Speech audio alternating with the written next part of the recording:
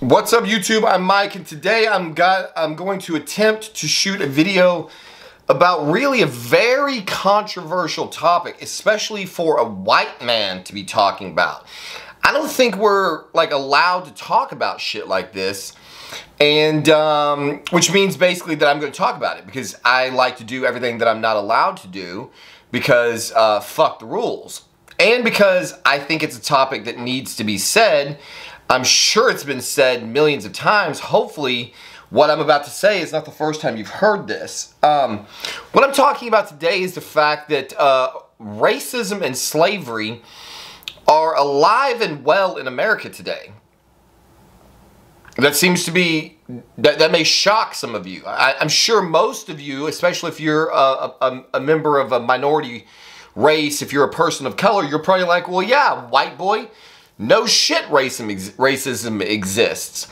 What you might be surprised to find out, though, and are likely going to want to argue this point quite vigorously, is that slavery too is alive in America, and a lot of you black folks out there, y'all voted for it. Yeah, that's the part where we're probably gonna not be friends. So, as I go through my little presentation today, I want you to be aware of something called cognitive bias.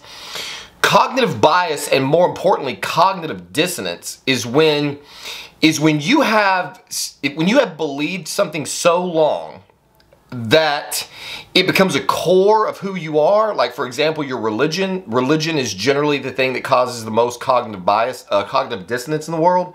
If you're a Christian and somebody comes along and they show you some really good evidence that, you know, the Earth's not 6,000 years old and that evolution is real, even though you may want to believe the evidence that you're viewing, it makes you extremely uncomfortable because you're not really willing to let go of all of the years that you spent believing the lie.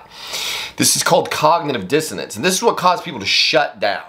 They start hearing something that they don't want to hear, and rather than listen to the point that's being made and view it on the merits, on its own merits itself, they just shut down and stop listening. So I hope that those of you in my audience will give my message its day in court, because it could be the thing that actually sets you free in this world. So the one thing I think all of us, well, again, myself and people of color, I think, can agree with in large part is that the United States was founded by some very, very racist men. Extremely racist men. They were racist and they were sexist. And you can see that this is true by looking at the documentation that they used to found this nation. So we had to write amendments into the Constitution that gave African American people the right to vote. We had to change the founding documents to allow women to vote. So the patriarchy, and really the white patriarchy, was alive and well in the founding of this country. And then you fast forward a little bit, and down here in the Deep South, you had racism. You had slavery. And so there's no point in debating on how the slaves got here, who's ultimately responsible for that. There's a lot of bullshit going on in our society, nitpicking these details.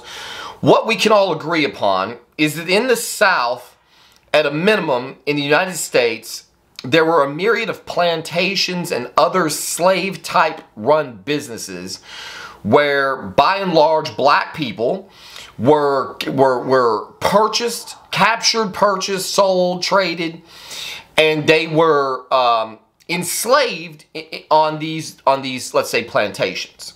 So in this environment, you would have a big plantation house, and then you would have slave quarters, and then you would have the fields. And so the majority of the slaves lived in the slave quarters, and some of the slaves lived in the big house, and because they worked in the big house, their duties were there. This is kind of illustrated to some degree in one of my favorite movies of all time, Django Unchained. Holy shit, I've watched this movie just trillions of fucking times. And so in this environment, you had slave quarters, some people living in what they called the big house, But by and large, these people were not free to leave.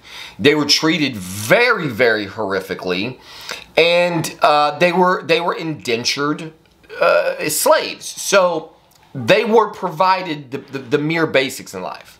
So they were provided some amount of room and board, generally, like I said, in the slave quarters or somewhere in the big house. And then they were actually provided a wage in the form of they were fed and clothed and sheltered. So in return for their labors, they were given room and board and food and shelter. And I'm sure the quality of these conditions varied from plantation to plantation.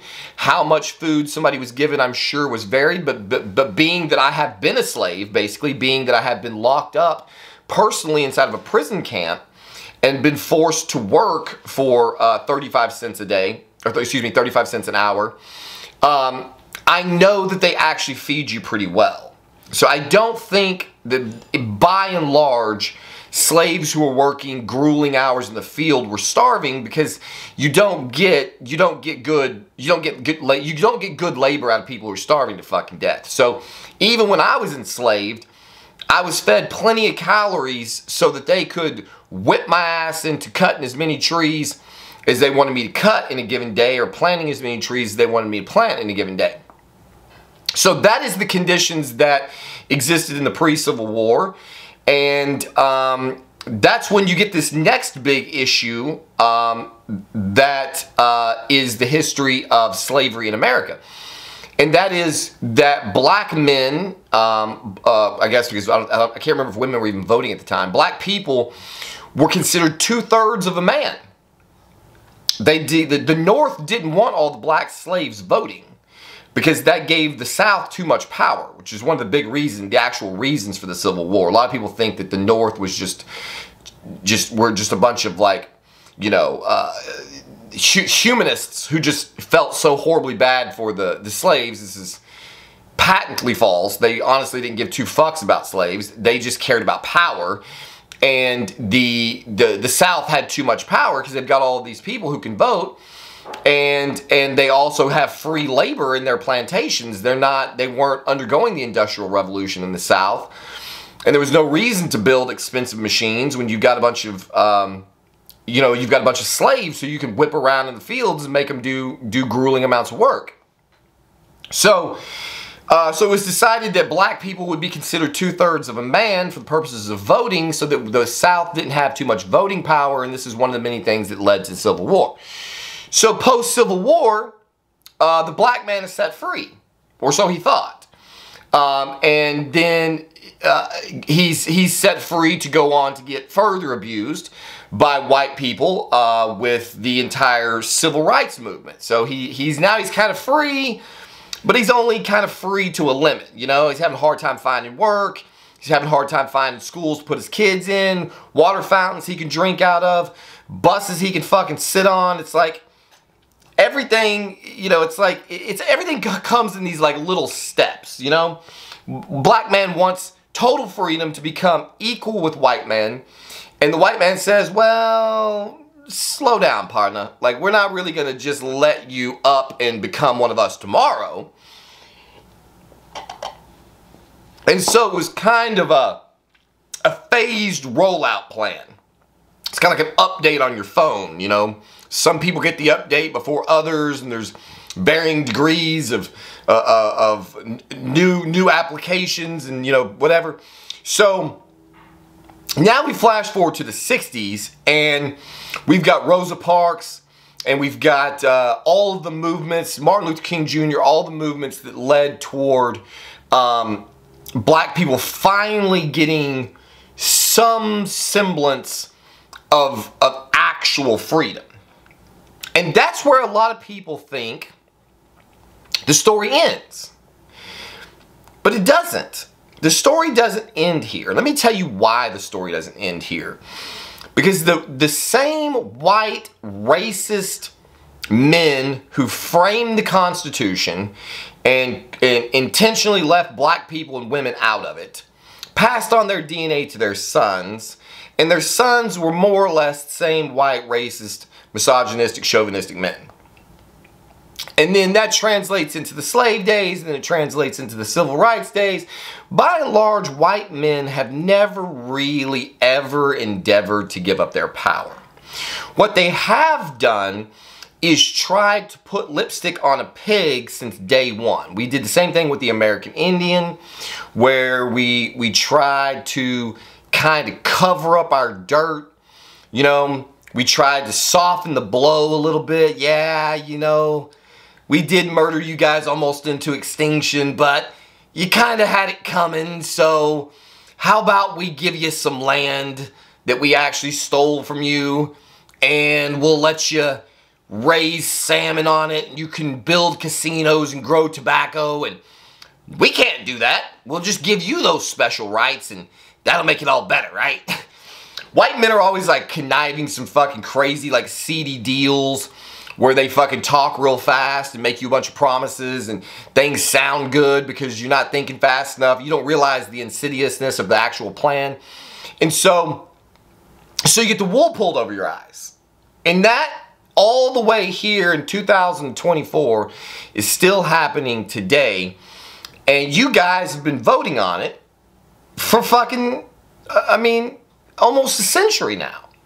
So let me lay out what I'm talking about. Because see, I grew up, my dad let me grow up, we used to watch Def Comedy Jam when I was a kid. When I was in my late teens, you know, I cut my teeth on Martin Lawrence and Chris Rock and all the original black stand-up comedians, Bernie Mac, you know, D.L. Hughley. These guys formed, they were like my connection to the black community, because I didn't go to schools. I wasn't surrounded by a lot of black people, and so I didn't really have any connection to the black culture. Sometimes my dad didn't like me watching it because he used to always say, you know, I like Martin, he's funny, but he's so racist. They're all so racist. They're racist. You know? And he didn't like the fact that they talk shit about white people. And they talk shit about how abusive white people are to black people, because that was formative for me as a young boy, hearing a different side of the story. See, I was raised in a really racist family. My grandparents were old school, you know, they were born in the 20s. You know, they said all the words you're not supposed to fucking say. I grew up hearing the N-word a lot. I grew up hearing a lot of crazy shit. And so I had to wade through, you know, what I was being told at home, and then what my experience was when I made friends with black people in school, and a lot of the shit that I was being told at home didn't really add up, you know? Or like when I'm sitting around watching Rock or Bernie Mac, and I'm seeing the genius and the brilliance in these men, and hearing their experience, and it forces you to view the world in a different way. Thankfully, it allowed me to see things from various angles because I was not much exposed to it. So, but it also caused me to see things from every angle. I got to see things from the angle of the black man and the struggles that he was having in the world, but I also got to see things from the angle of the white man and his incessant need for power and domination and control. And what I figured out very young is these white guys, they're not giving up anything. I don't know what everybody thinks that they're getting, but they're not giving up anything. So let me give you some examples of how slavery still exists in America today and how you're probably voting for it. Let's go back to the analogy of the slave quarters and the plantation. So the slaves are working the fields for, you know, basically no wage. They don't have, but they have a place to live. They have a roof over their heads. Now, it's not a good place to live. It's very meager. It's certainly not the big house. It's certainly not anywhere anybody would aspire to live. And so, what white men did to keep black men living in slave quarters is they created something called government housing. Section 8 housing. That's what they did. Because see, the objective of the white man has been since day one to try to cope with this little problem that he created when he brought all of these people over here and then decided he didn't like them very much. See, white people brought all the black people to America, and then they figured out, like, holy shit, these people's culture is not very similar to ours. They have very different attitudes about a lot of things. They seem to be disproportionately stronger than us. They seem to be disproportionately good at sports than us. That some of our women find them disproportionately attractive. These people are a threat, is what they figured out. What they figured out is that they voluntarily brought to America a group of people that was proving to be very threatening when left to their own fucking devices. And so the white man had to find a way to squelch this threat. And this is what has been happening since day fucking one in America. The white man has been squelching the threat presented by the black man. So the first thing that he did is he created government housing. And what government housing said was, if you don't make very much money, see, if you can't afford to live in the big house, if you can't afford to get a nice big house of your own, then we will subsidize your housing. We will take tax dollars from those people who have money, and we will use them to help you live either at a reduced rate or potentially for free in these housing projects. But the housing projects are terrible. They're horrible. You ever been to a fucking housing project? This is no place anybody wants to live. These are slave quarters, is what they are. They're really nothing more than modern day slave quarters, and they're not designed. They were never designed as a stepping stone. They were designed as a stumbling block. See, it was never really set up for you to start out in the slave quarters and then work really hard at McDonald's or at the local factory and save some money so that you could take the next step up and get your own apartment and get your own place. Because they set these special conditions in place where it makes it very hard for you to rise up. So the other thing that they did right about the same time, maybe at the very same time, is they created the food stamp program. And the food stamp program is the equivalent, is the modern day equivalent to the food that the slaves were being given to eat on the plantation. Not a lot, but it's enough to get you by. It's not a lot, it's just enough to get you by. So we're going to feed you enough for free, and we're going to give you just enough roof over your head for free, so that you can go out and do a bunch of jobs that nobody else wants to do. So you're effectively still working in the plantation. It's just not called the plantation anymore. It's called government housing and menial labor. So you're going to McDonald's. Back in the day when I was growing up, you know, you might be making $6 an hour flipping burgers, and you're living in government subsidized housing, and you're getting a fucking government welfare check every fucking month to help you out with a little food. And maybe if you're struggling even more, they're picking up a little bit of your light bill. But see, all of this is determined by how much money you make. So take, for example, my ex-wife, who's not black. She got sucked into the same thing when she sent me to prison. When she sent me to prison, suddenly she was indigent. She had no job, and so she put her hand out, and the government put something in it. And what they put into her hand was free childcare, free medical insurance, and free food. And they said, you can have all of these things for free, so long as you don't make more than, I think it was $13 an hour. You can't make more than that. When they say you can't make more than $13 an hour, what they're actually saying to you is you cannot leave the fields. You will pick cotton for the rest of your days. Now, it's not cotton anymore. It's just menial labor. It's just low-paying jobs that ensure that you are living in poverty. They want to keep you living in poverty because as long as you're on the government tit, you are being controlled. They are controlling how much of a threat you can become to their organizations, their companies. They don't want you there. So they're going to keep you doing all of the jobs that they don't want for themselves and their sons and their daughters. And they're going to incentivize you to continue doing those jobs by making it easier for you to stay there by giving you these things for free. So my wife was working at this, ex-wife was working at this company for a little while, and then she was doing good. She was succeeding. And so they came along and they said, hey, we're going to give you a raise to whatever it was. She was at $13 an hour. They were going to give her a raise to like $16 an hour. And she freaked out. Instead of being excited and happy that she was getting a $2 an hour raise, she freaked out. Because she did the math and she figured out, if I take this extra $2 an hour, I'm going to make X amount of dollars more per month. But I'm going to lose some or all of my benefits. And I'm not going to make enough money to replace those benefits. So I'm going to end up in the hole.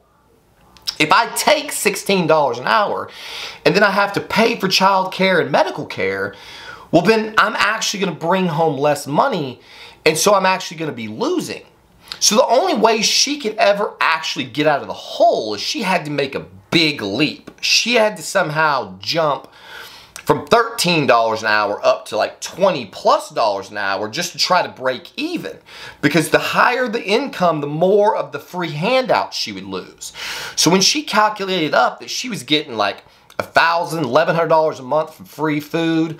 Medical insurance would have cost her $600 a month. She was getting that for free, so that's $1,700. Child care was going to cost her, you know, $600, $700. She was getting $2,000, $3,000 of goods and services from the American government.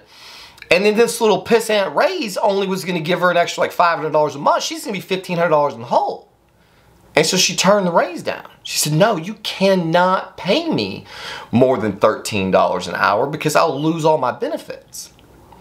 Now, some of you may say that's a character flaw. Some of you may say, and I've said it in the past, I've said that you should have a mentality that says, no, I want to live on my own 2 feet. I don't want to be beholden to a government controls me. So I would rather lose a little of my benefits for a little while and make $16 an hour so that I can go earn 18 and then 20, and then I can get on my feet and I can climb the corporate ladder, and one day maybe I can make $100,000, $200,000 a year like I did. See, some people have asked me, how did I go from homelessness to rich? I started out in a job that paid $2,000 a month. Now I could have gone and got government handouts. I could have got Section 8 housing. I could have got free food stamps. But I didn't, because I was proud. I was too proud to do it. So I was living next to people who were living easier than me off the government. But I chose differently. I chose to have less now so that I could have more later on down the road. So so every time I got a job, a pay increase, I was excited about it because my standard of living just went up. And so I grew a job that paid me $2,000 a month into a job that when I retired, I had just earned $160,000 that year. It was the same company that started me out at $2,000 a month. And all along, I had been saying these government handouts that are perpetuated by the liberal parties, the Democratic parties, they're not designed to help anyone. They are designed to hurt you. Every time you use your food stamp card, you should hear them calling you boy, because that's what they're doing. Every time you take their free medical care, every time you go to sleep in government housing, you should hear the powers that run this country screaming the N-word or some other obscenity at you. Because that's what they're doing.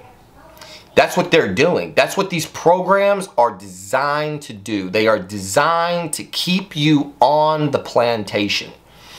And they are still to this day in 2024 cracking the whips over the heads of so many people of every race. It's not just a black problem anymore. Poverty is not about the color of your skin. It's about the fact that the American government views you as they always did. 2/3 of a person, that's what you are. You're 2/3 of a man because you're not smart enough or capable enough to go out, stand on your own 2 feet, and make your own way in this world. So we're going to help you and we're going to treat you like 2/3 of a man.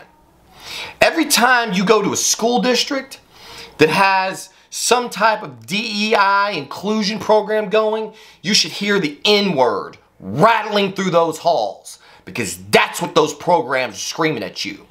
If you move to Oregon and you take their new GED test where they lowered all of the requirements because not enough people of color were passing the test, and so they said, we need more people of color to pass the test. So instead of improving our education, what we're going to do is we're going to lower the testing requirements. You should hear whips cracking in the fucking air over your head while you're taking that test. Because that's what they are doing. They are treating you like 2/3 of a person. They're saying you're not as good as we are. You can't perform on our level. You can't do what we can do because you're 2/3 of a man. So we're going to let you have an easier way about it.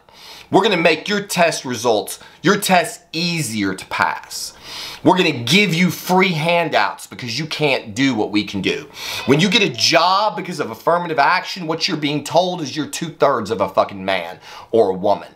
You couldn't get the job based on your qualifications alone. So we're going to grant it to you because you're not good enough. You're not like us. We're going to grace you with a position in our company so we can fill a quota so that we can say, hey, look, American voters, we hire more black, indigenous, people of color than any other country, any other company in our sector, so that they can con you into voting for the policies that are holding you down. Every single time you vote Democrat in this country, you're voting for a slave owner. You're voting for the very same people who were cracking the whips over the backs of your ancestors in Georgia and Alabama and Mississippi and Candyland. All the people who you claim to hate, that you claim to want reparations from, those people were Southern Democrats. That's right. The KKK was a group of Southern Democrats. And you people are letting them get away with it. They enslaved you in the South, and then they moved north and they changed the name of the game. They closed down all the plantations. They closed down all the slave quarters. They gave you your seat on the bus. But they kept believing the same thing they believed about you when they founded this nation. And what they believed about you when they founded this nation was that you're not equal. You're not like us. You're 2/3 of a fucking man. And we're going to keep treating you like that for the rest of your natural lives. And not only are you not going to throw a fit about it, you are going to celebrate it. That's what they did to you. They convinced you that all of those handouts were for your own good. Don't you realize this government doesn't give anything away? Nothing. Everything you get from the government is costing somebody somewhere. And they lied and they told you, well, all these rich white people that you hate, they're going to pay so you can have free things. No, they're not. Rich white people never pay for shit. Every time they raise taxes on rich white people, you know who pays for it? People in poverty. Every time they raise the minimum wage, haven't you noticed? Cost of a hamburger goes up to the same price. Every time they raise the minimum wage, cost of milk goes up. Cost of your cheap apartment goes up. You will always be paying for this. The rich white man never pays for it because he knows all the shell games to play. Remember that? The shell game? That's what they're doing to you right now with all of this legislation. Follow the shell. Watch where it goes. Follow the racism. Watch where it goes. You can't keep up with this shell game because they're too busy. They're too busy swindling you with government handouts, Obamacare, Section 8 housing, diversity, inclusivity, equality, affirmative action, lower testing scores. They keep telling you that they are doing the right thing by you, and all they are really doing is locking you back in those slave quarters and cracking the fucking whips over your head. So if you really want to be free, if you really want to see an end of racism and slavery in America, vote for Donald Trump. That's right. Vote for all of those people who keep taking your incentives away from you. All of the people who keep taking the benefits away, who keep wanting to shorten the term that you can spend on welfare, who want to increase the regulations and the requirements, who want to drug test. All of these people who are trying to take the incentives away from you, what they are trying to do is take you out of the slave quarters and incentivize you to own the big house. That's what the Republican Party's all about. They're the least racist party of all. They are the party that wants everybody to succeed because they understand in what a commercial, a capitalist society does. If we can get people out of poverty, off the government tit, and get them working high-paying jobs for good wages and living in mansions and buying Bentleys and BMWs and Mercedes-Benz and putting premium gas in their cars and putting Louis Vuitton on the backs of their kids, on their kids' backs on the way to school. This is what drives an economy. Right now we have a sinkhole because the cruel, evil men, some of which who founded this nation, want to keep the fucking lesser, they want to keep some of us down, and that is all these programs are. So understand this. The next time you go into a voting booth to decide who are you going to pick, you are actually deciding whether or not you are pro or against racism, slavery, bigotry, chauvinism. These are the things that are on every ticket in every fucking voting booth across America. And if those are the things that you disagree with, then check the name that has R next to it on the fucking, on the ballot. Because those are the only people who have any interest in setting this shit right. The liberal agenda in this country is built on absolutely destroying this world that we live in by giving everything away. They want to create some insane socialist fucking disgusting environment that has failed every single time it's ever been attempted. They are looking to destroy this nation and they will set it back to anarchy. And I'm telling you right now, you don't want that because there's guys like me walking around the world. You should look at my other video about alphas and shit. You don't want anarchy in this world. That is the last thing you want. These people seem to not be scared of it, and that is what we will get if the fucking Democrats succeed in destroying this nation. So, there you have it. I hope you can hear past your cognitive dissonance and your hate and understand that there is a pathway to success in this situation.